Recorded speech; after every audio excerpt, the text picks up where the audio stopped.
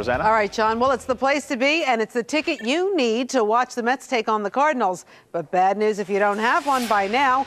Get set to pay a whole lot of money. Fox 5's Linda Schmidt is in Midtown with just how much.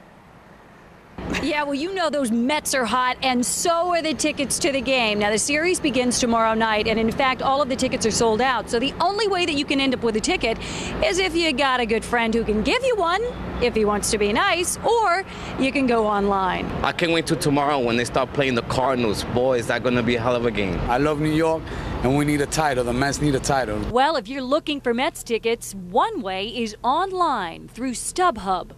So it's safe to say we've done about 3,000 tickets in total. Just for Game 1. Just for Game 1. Met fans are clamoring for this championship series, and they're definitely purchasing tickets at a high rate. In fact, the online ticket agent has more than 10,000 tickets for the Mets St. Louis series.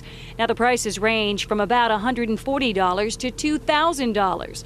On eBay and also on Craigslist, tickets are also being sold for the series, but the ticket prices are determined by the seller, not by the websites. Obviously, if the series drags on for 5 or 6 games, the prices may go up. And by the way, StubHub is telling me they guarantee every ticket they sell.